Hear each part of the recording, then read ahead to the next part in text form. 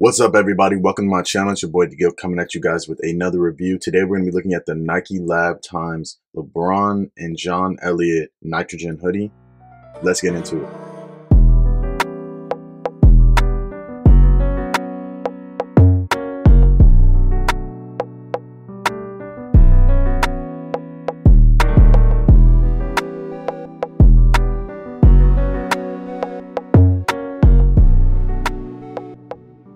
If you guys are new to the channel, make sure you guys like, comment, and subscribe. It helps the channel out so much.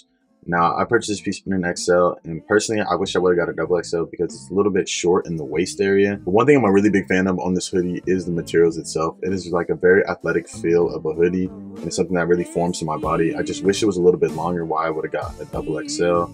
This isn't something crazy. All it has is LeBron times John Elliott on the sleeve, and then you also have a sideways swoosh on the other sleeve. There are also no hood strings, and then there's also just a front pocket. And other than that, it is just a black hoodie.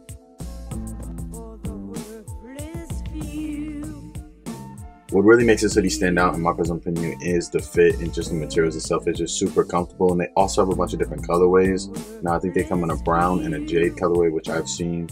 And those are like $200. I think even the black one goes for like $150 to $200. It is super expensive, but if you guys are able to find it cheaper on like other sites like eBay, Poshmark, or Mercari, something like that, I definitely think it's worth the cop.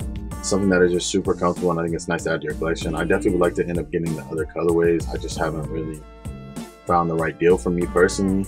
I will get you guys a try on at the end of the video. Make sure you guys like, comment, and subscribe. Sorry this video was so short, but there just wasn't too many details I can go over with you guys. Like I said, I hope you guys really enjoyed. Thank you guys for watching. Make sure you guys check out my other videos on Nikelab and Nike Tech. I'm out.